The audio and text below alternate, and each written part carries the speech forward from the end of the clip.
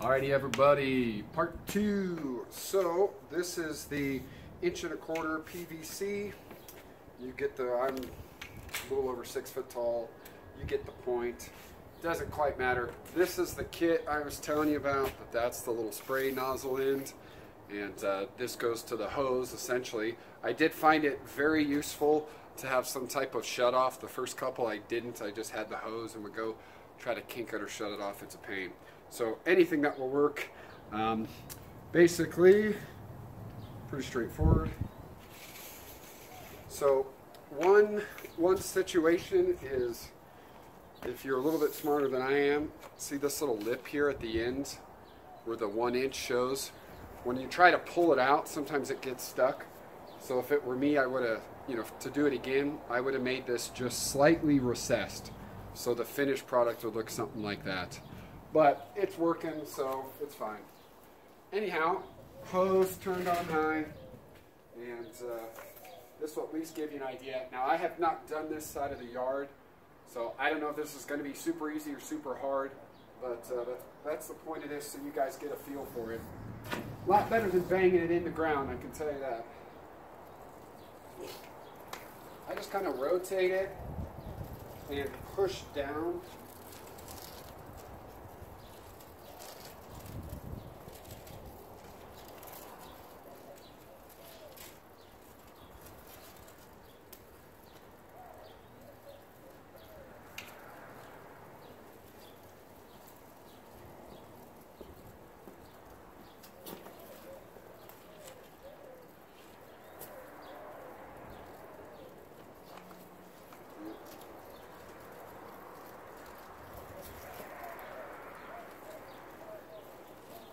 There we go.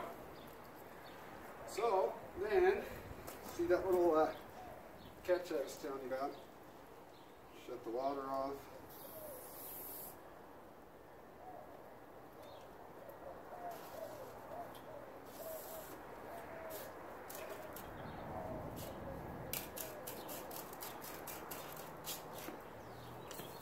Okay.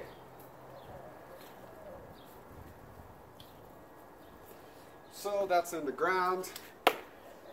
Then I take 2 of them, and you'll see why. First one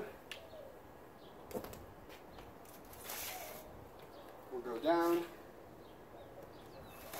Second one helps drive it.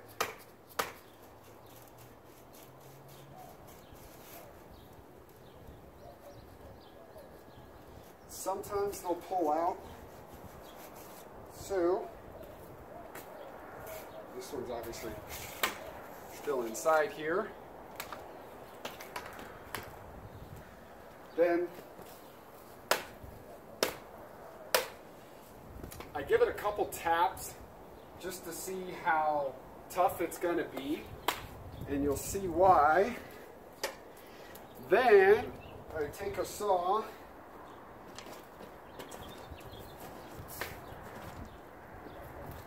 and I cut off the top.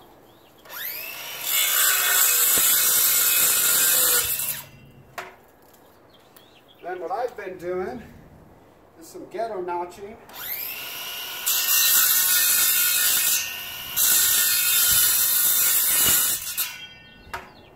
And that's for the little drip system tip to fit in. Then once this is cut, you can bang it down a little more. It'll be flush. Pretty self-explanatory. You take a little drip system edge with I've been using, I think it's 4 gallons. Put it in the top, put that cap on that I showed you later, turn the drip system on, and you're set. So I hope that was helpful.